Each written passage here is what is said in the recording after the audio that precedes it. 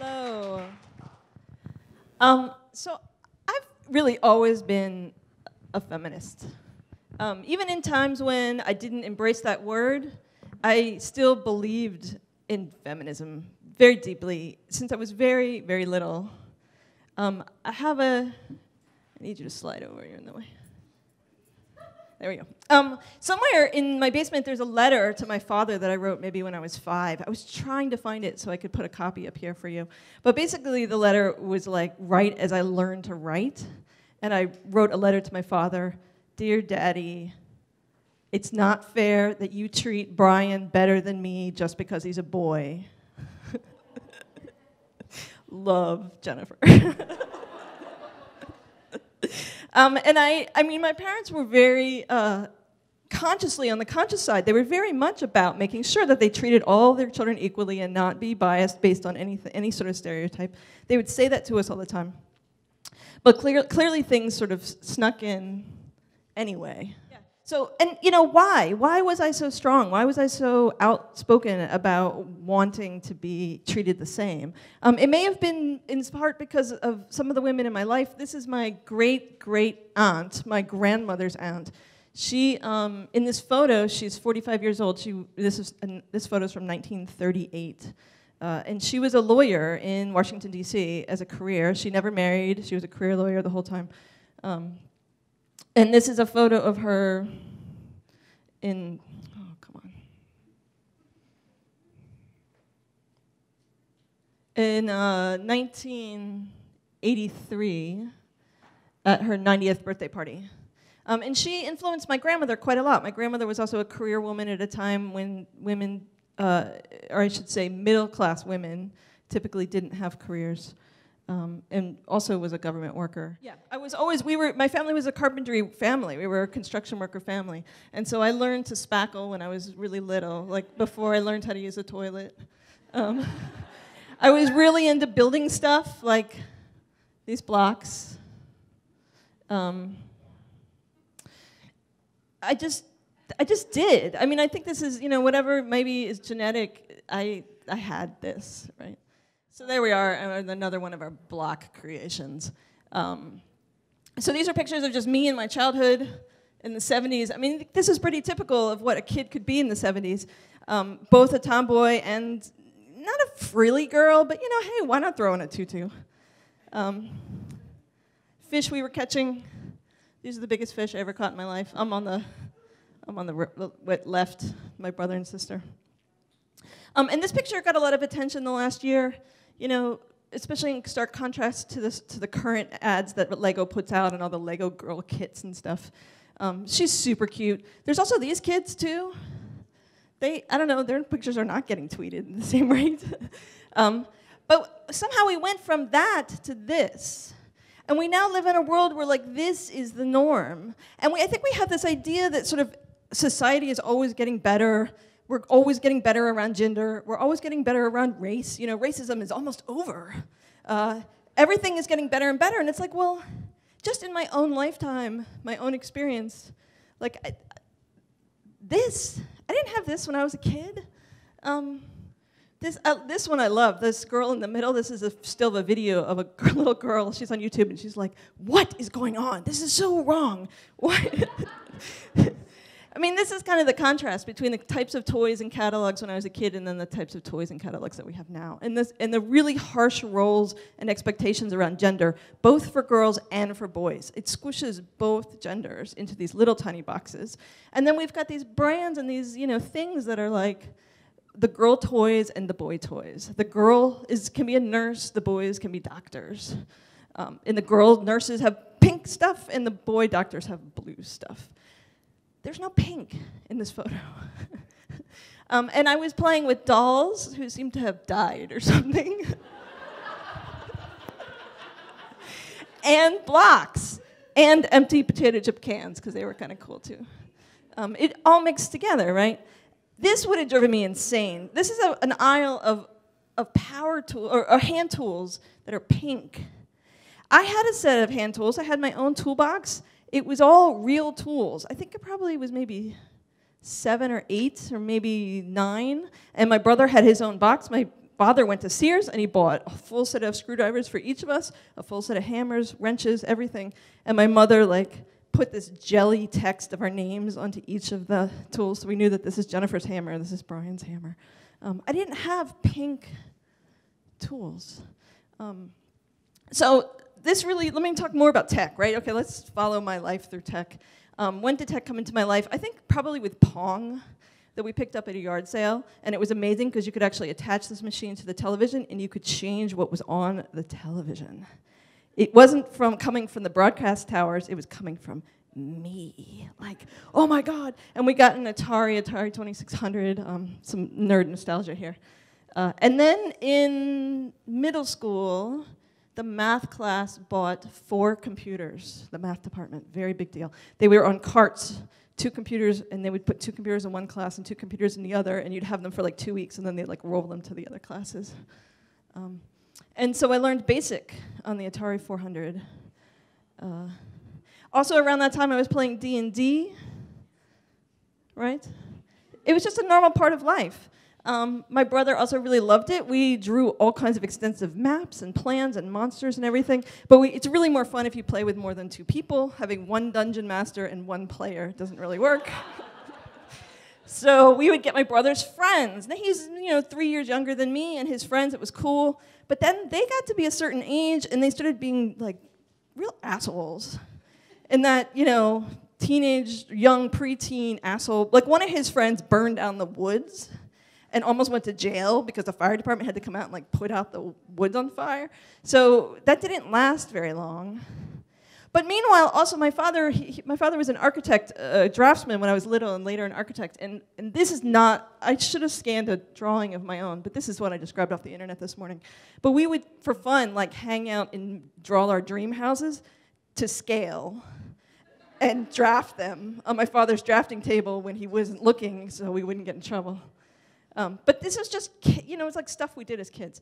And also in this time, there was this moment that I fear many people don't know about, but in the 80s, especially in the early 80s, where gender really started to dissolve, and like in middle school, on the bus, the boys would be like putting on mascara and eyeshadow because it was cool.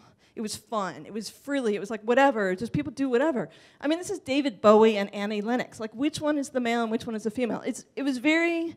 If you wanted to sort of shave the side of your head and dye the rest of your hair green and spike it 3 feet above your head and go to school, like, that's fine. That's cool. Like, there's just a lot of freedom and a lot of ability to play around that we. I mean, even just going to the restroom in this building, the women's restroom is marked with a high heel, and the men's restroom is marked with a mustache.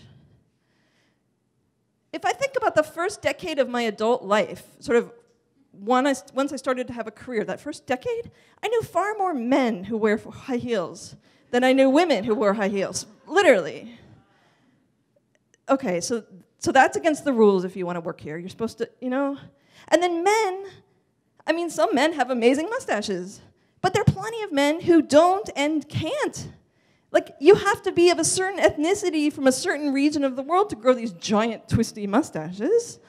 Like, what if you're Asian? What if you're black? What if you're Latino with more of an indigenous heritage? Like, oh, then you're not really a real man, because real men participate, or I should say, real people who are cool in the tech industry participate in Movember. And if you're not in Movember, then you're, like, not one of us. Like, it just, I don't know, like, how did we get from this world where we were really sort of breaking everything open into a world where the boxes just seemed to get tighter and tighter and tighter. And I think a lot of this went away very quickly, at least like the makeup among very straight boys when AIDS hit. It was just like homophobia just sort of stamped out all of that. I also took shop as a 7th grader. These are photos sort of before I took shop, after I took shop. But I feel like that shop class was sort of my first experience of get the fuck off, where I was spackling before I was out of diapers. I already knew half the stuff we learned in shop class, but I was the only girl in shop class because you were supposed to either take home economics or shop in that slot. And I was like, ugh, cooking, ugh. I'm taking shop. But the boys were very, especially some of them, were very adversarial that I was there. And they would make really crude jokes and really ostracize me and really try to get me to not be there. And so for 8th grade, I didn't take shop. It was metal shop. It would have been kind of awesome, but I didn't do it. And I think that impulse, that sort of feeling, that GTFO, get the fuck off, is something that we need to be talking about a lot. That's very, very common. And sometimes it's subtle, and sometimes it's very overt, but it's definitely present. Then after 8th grade, I went to engineering camp. This was the brochure. I think it's interesting. There was another paper I was trying to find as well that I didn't, that had like a lot of pictures of girls in it. This was the schedule. Basically, in the morning, we were doing computer programming. I think it was Fortran. And in the afternoon, we were engineering toothpick bridges. That got load tested at the end of the week. They put it into this machine, and it had to be a certain size, and then they'd start applying pressure to the top of the bridge and see when it would break, and they would measure how much force. This is me and my lab partner and the bridge that we built.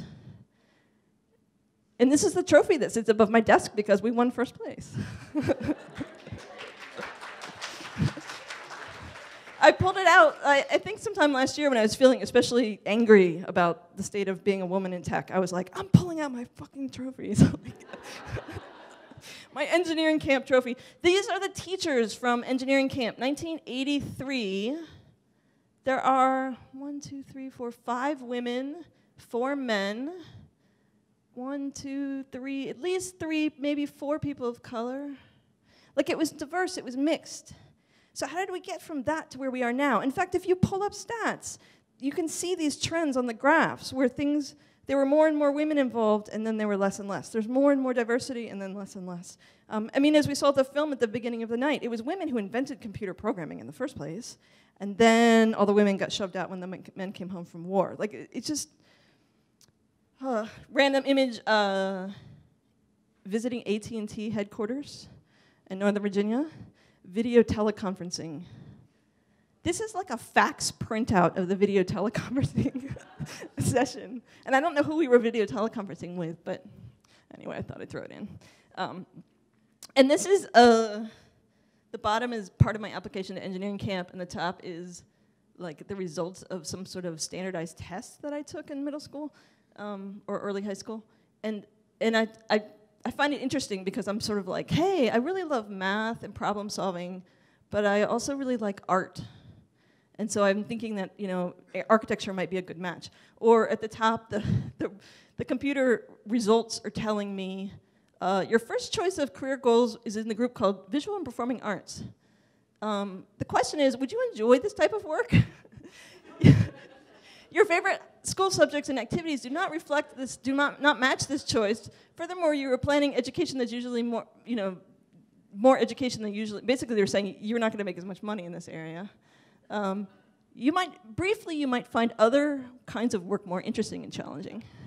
And then, you indicated that your second choice was engineering and applied science. This is a great match for you. This is what you should do, blah, blah, blah. It's just it's funny. Like, this is my whole entire career is going back and forth between art and tech, art and tech. Senior year of high school, I did the same engineering. I totally forgot until I was pulling stuff for this presentation. I was in a group at school that went to like engineering competitions.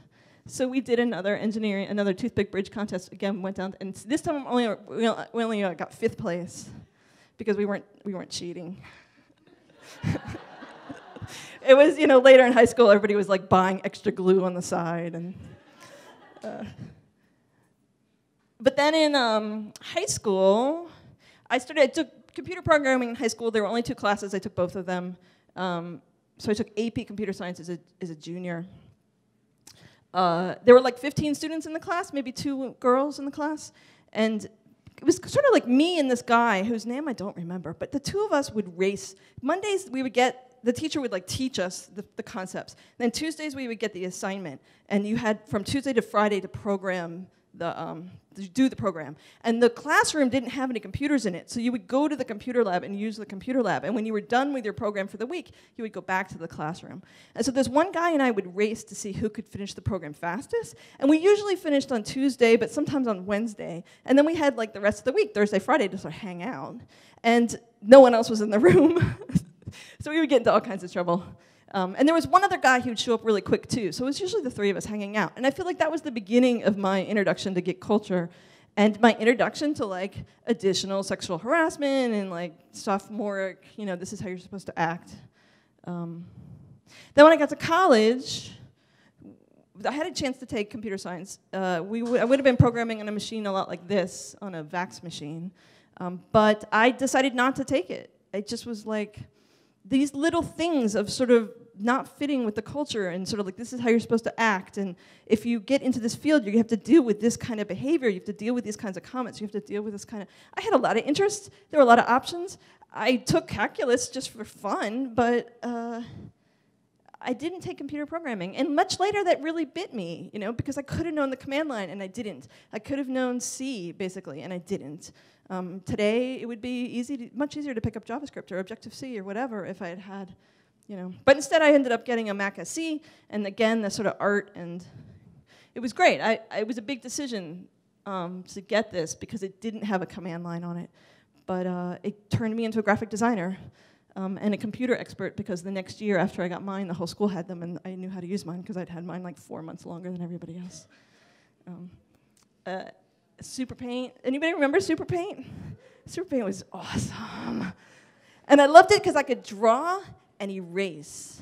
Because I always wanted to draw, but I was very critical and always very unhappy with what I did, and I would try to erase things, and it wouldn't erase, and the paper would get all screwed up, and the watercolor, it would just get awful. But with Super Paint, it didn't matter. You could erase 100 million times, and it still looked awesome.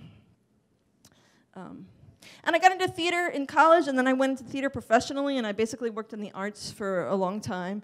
All the jobs I had in theater were like deckhand, wardrobe, like dresser, changing people's clothes, running props, working as a carpenter, working as an electrician. And I had all this experience as a carpenter, and I could pick up the electrician stuff really quick. And in theater, it wasn't a big deal for there to be women and men. It was just sort of all mixed. And I knew I couldn't really climb the ladder into the union theaters because I knew I was never, ever going to get into the union. But at least starting out, it was really easy to... Until I had to go to the lumber yard, you know? Because like I'd go to the lumber yard, and I'd be like, I have a list of what I need. In today's dollars, it's like $5 grand of lumber. But I can't get anybody to wait on me.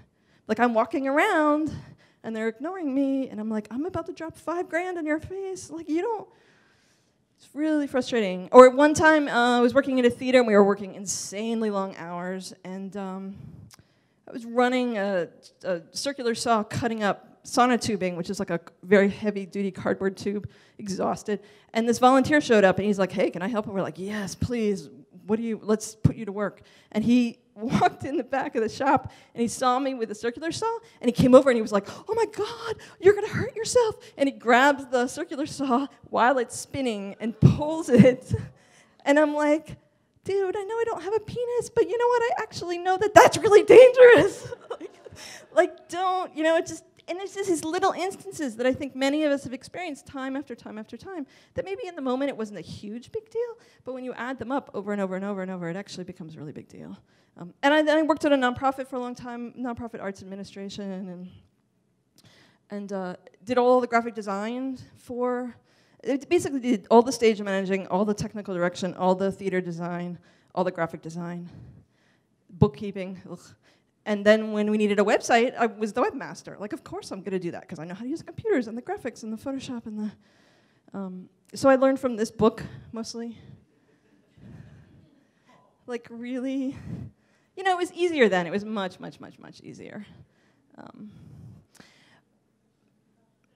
But I think many of us who were ever, you know, you skirt in and out of these sort of spaces where you're not supposed to be, and you start to learn these workarounds. So I remember like one workaround I had, because I would buy all the computer equipment. I was like the IT person for the nonprofit. We didn't buy that much stuff, but every once in a while we had a little bit of budget and we could like buy something. So I would, because this is really before the web had a lot of information, I'd like Mac Mall, Mac Warehouse, Mac Connection catalogs. And I sort of know half of what I needed to know to make a good order, but then I didn't know the rest. So I would call up any one of them on the 1-800 toll-free number, and I would ask them a question that I totally knew the answer to that was kind of complicated. And I would just see what answer I got. And if it was total bullshit, I'd be like, thanks so much, and I'd hang up the phone, and I'd redial. Because you could just get a different random person. And there was always men, and sometimes I was talked to like, hey, you're a really great customer, and oh, you actually know what you're talking about, I can tell. Because, they get a zillion people calling them on the phone, especially even more so today, who really have no idea what they're talking about. So I get that. They start there.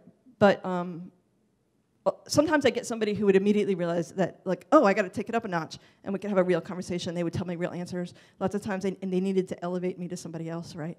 But lots of times, they would just totally try to snow me. I'd be like, click. And I felt like it was like those kinds of workarounds to sort of operate as a woman in tech. But then, I don't know, I went to film school, and then I decided I wanted to move to New York City, and then I didn't have enough money, and I couldn't pay my rent. That's the short story. So I started getting deeper and deeper into tech and I ended up working at the New York Stock Exchange for a while. And I had done a lot of a lot of like small business web design. Like I would be the web designer and web developer for a lot of small sites, for a lot of different people, a lot of folks that I knew in the nonprofit world, or artists, or people who needed websites. And I started, but in New York City, I couldn't really make a living off of that. So I started getting bigger projects and switching over to Drupal, and then I regretted not knowing the command line. And then I was like slowly getting deeper and deeper into some really hardcore, heavy-duty stuff. To build a Drupal website, you need more skills than I'd had before. So it was great. Drupal community is really open source, all these opportunities, especially in New York, to go to meetups and learn things, and amazing people, and very generous people. But then there was this one, situation where like there were these couple guys who were acting just like these other guys I had known in middle school, and they were like, it's raining outside, girls, make sure you wear white t-shirts to the meetup tonight. And I would say things like, come on, can you like not, like I work at the New York Stock Exchange, I'm trying to convince everybody around to like get into this IRC chat room, and you guys are acting like this in here, like could you please take that somewhere else? And they'd always be like, well, we run the group and you can't blah, blah, blah. So I finally was like, fine, whatever, I'm just going to ignore it. But then at one point, somebody else, a man, actually did something to sort of dethrone them, change the power dynamics, and get that behavior banned and made not allowed. And they blamed me, and so they came after me. And the threats that I got were so specific and so violent, and they were from people that I knew who lived in my town. And I went to the police, and they were like, yeah, this is a felony. This is called aggravated threats, in part because of the specificity and the extremity of the language, and in part because they were targeting me because I was a woman, and lesbian or bi in there. They were like, yeah, this is a felony. And I didn't go to the FBI. I think today I would. Luckily, they didn't dox me, but it was it was the beginning of that kind of stuff that we've seen a lot with Gamergate. And I felt like it was surprising, because Kathy Sierra had been threatened, and I had watched her go underground, and I had sort of thought from the sidelines, like, wow, that's a very extreme response. Like, why are you hiding out? Why are you ending your career? You're Kathy Sierra. Kathy Sierra is amazing. You keynote South by Southwest. Like, you stand on stage in front of 3,000 people. Why would you shut your career down over some guys who are threatening you when, they're probably, like, joking, right? And then when it happened to me on a much tinier level, much, much tinier level, I was like, I am out of here. I don't care. I don't want to get raped. I don't want to have to worry if one of these guys, these three guys, is, like, actually mentally unstable and is the kind of guy who would act on these threats. The chances went from absolutely 0 to, I don't know what, like 1/2 of 1%, 1%. Like that's too many percents. And because I worked at NICE at the time at the stock exchange, I was behind Homeland level securities. I had to literally go through 2 security checkpoints, past a police tank, and a set of dogs, and a dude with a machine gun to get to the office. And I hated that until I had been threatened. And then I was like, well, at least I don't have to worry while I'm at work. Like, at least they're not going to be able to get into this building. So, And I just completely dropped out of the Drupal group. And in a way, actually, it wasn't even the threats that were the worst. It was the group's response to the threats that ended up being the biggest problem, where several people in the group, several men, were very much like, this is completely unacceptable. Several people in the international community were like, this is completely unacceptable. But there were a lot of people who were like, well, we should mediate this conflict because we like having a happy group, and our group isn't happy right now. So how about we all come together and we try to talk about the issues? And I'm like, what conflict? Like, I'm a woman. He's telling me to get the fuck out and threatening me to the level that the police consider a felony. And you want to like make sure we have equal time to this. I don't know. So it was sort of after that when I realized that the group itself just didn't know what to do and wasn't really sure. And there were even women in the group who kind of came after me. And later, that opinion of me followed me into some work I wanted to do around HTML5 and Drupal 8. And I ended up not being able to do that work. And I ended up, in a way, being asked to leave or told someone else was going to be in charge. Because of that, those ideas of like, oh, well, she's that bitch who can't get along with anybody. You know, it's not good to have her around. And I understood in a way better. Like, yeah, I would rather quit my career and switch yet again to another field because I've done that several times. So like, whatever, I'll just go do something else, than to live under that sort of sense of fear or frustration or alienation or whatever. I mean, not that that's the worst thing that's ever happened to anybody. There's plenty of people around the world who deal with much more intense levels of crazy town and work their way through it because they don't have any time. They don't have choices. It's very lucky to have choices. But and I think it's hard, you know, when the leadership at the very, very top of Drupal is saying things from like a keynote stage, like, oh, you know, well, all the mothers need, you know, like just weird sexist tropes. And then you call them on that after, and they're like, well, I'm not sexist because there's no sexism in Europe. And I'm European. Like, there's just this sort of sense of even sort of benign things, or things that might seem benign, or smaller failures can actually have really big impact, especially when they're added up with other things. And I began to feel like, you know, if the leadership at the very top of some situation really doesn't want to do anything about the problems, then there's not, in a way, there's not a whole lot you can do. And that's where I feel like I just dodge and turn again. It's just sort of work around, figure out a way. And I ended up feeling like I went to an event apart, and I had an amazing time. And it was not 95% men, and the men were not acting this way. And I was like, oh, I don't need to leave tech. I just need to switch the slice of tech. I just need to find my people. I just need to kind of go to some place where things are going to be more comfortable in a way. So whatever, for all that. But I feel like one of the trends that I'm seeing that's a little frustrating, I mean, the last year, there's been so much around violence, basically, against people in the tech community, around gender, around race. We're seeing sort of it's been around for years and years and years. It's just been hidden. So I've been really, really happy that it's not being hidden so much anymore. But a lot of the response has been, well, we need to have girls in tech programs. We need to get camps for girls. We need to tell women that math doesn't suck. And you know, the way to tell women, or girls, the way to tell all the girls that math doesn't suck is to use pink, because girls really like pink. Or, you know, you should have, like, toys for girls and STEM toys for girls, and you should have, like, STEM events for girls and, like, pink, pink, pink, pink, pink, pink, pink. Like, why? This is another, like, a toy that got started on Kickstarter. Really great, you know, earnest, important ideas. Like, let's get more girls interested in tech. But why is our one conclusion, oh, well, the reason that girls aren't in tech, the reason we don't have women in these industries is because girls aren't interested. And the reason that girls aren't interested is because it's not pink enough for them. So what we should do is make it more pink.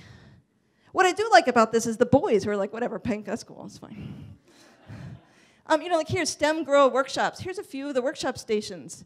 Strawberry DNA analysis, bubblegum, lip gloss for change, scratch the dancing cat. Like, I know.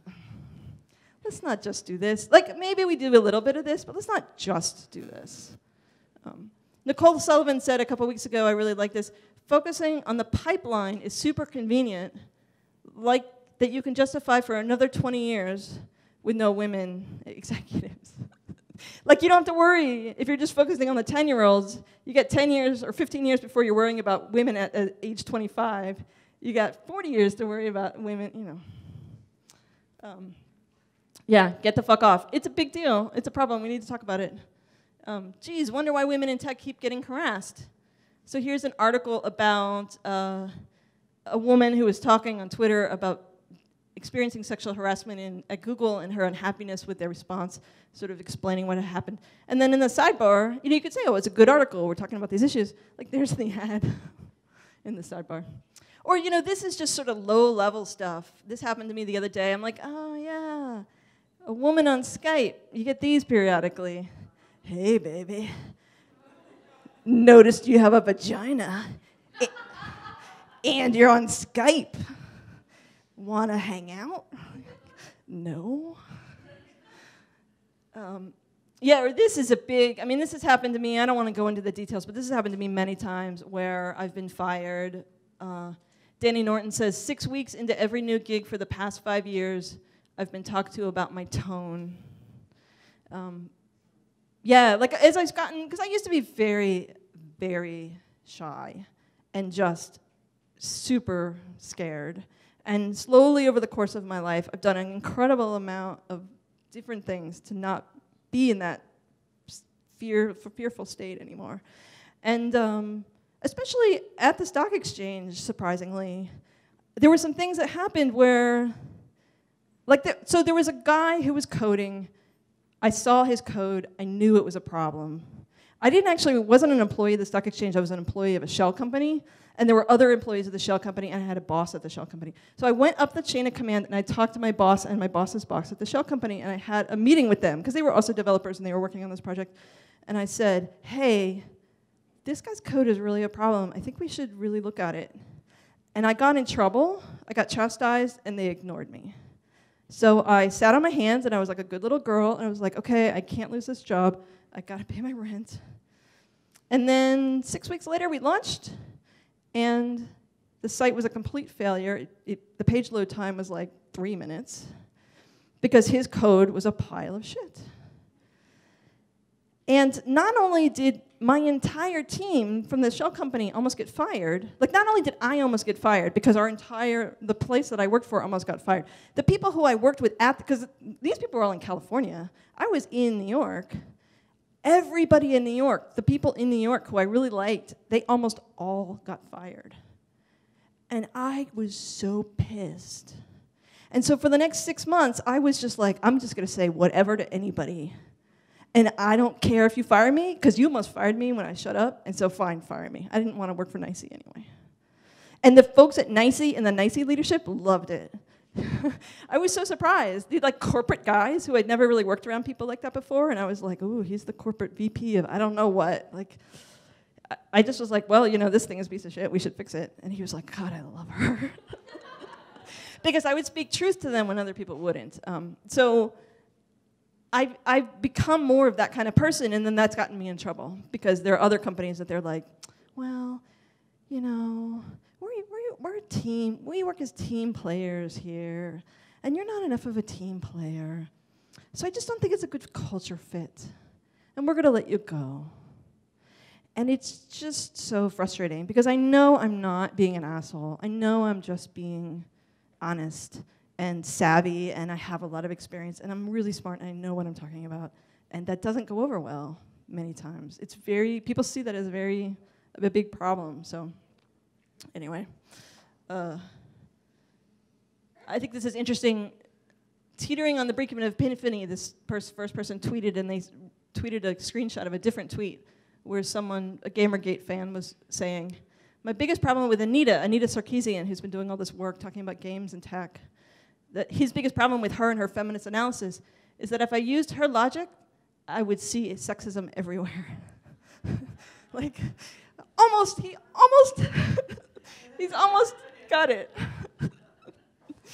I know, it's so depressing. But we've got to talk about it. We just have to. And it's so much more exciting to talk about it, as depressing as it is, than to not talk about it. because there are people who know these things go on. It's the same thing is true with racism. All of us white people need to be willing to talk about it and willing to listen, because there's shit going on that people have been dealing with forever that needs to be talked about in a way that's very vulnerable and very honest, and that is hard to do and can be very, very scary for some reason that we don't quite understand. Some reason that's like so deep that it's 300 years deep, that's not even our fault in a way, but it's just so like hard. But we need to talk about these things. I think we need to notice in the moment as things are happening. When you see, something happening at work, when you see something happening to you or a coworker, when you see something happening on Twitter, I think in that moment, it gets easy to talk about the big picture and the sexism or the oppression in the big picture, but it doesn't actually happen in the big picture. It happens in little tiny moments. So if we're going to catch it or change it, it's going to get caught and changed in little tiny moments. And to be proactive, for people who are planning conferences, to look at the number of women, the number of people of color, the amount of diversity. For people who have podcasts, to count the 85 guests and to constantly be like, I have way too many white men on my podcast. I need to have more other people on my podcast. Jen. It's like a constant amount of being proactive, constantly doing these things, because we are fighting centuries of structures. It's not something we can do quick. And the culture change, I think things have changed. They have gotten better. If you watch Mad Men, you're like, oh my gosh, I can't believe that person said that in that office. I'm so glad that we don't talk like that anymore. Things have changed. And they'll continue to change, but it really is on us to change. Culture is changing no matter what we do. We talk about changing culture, I want to change the world, as if the world were going to stay static if you weren't trying to make it change. The world is going to change. The question is, how is it going to change? Is it going to get more pink and more stereotypical, or is it going to get less? It really is up to us to, these little nudges. This happens in little nudges. So those are my random thoughts. Thanks. This is my podcast, thewebahead.net. Check it out.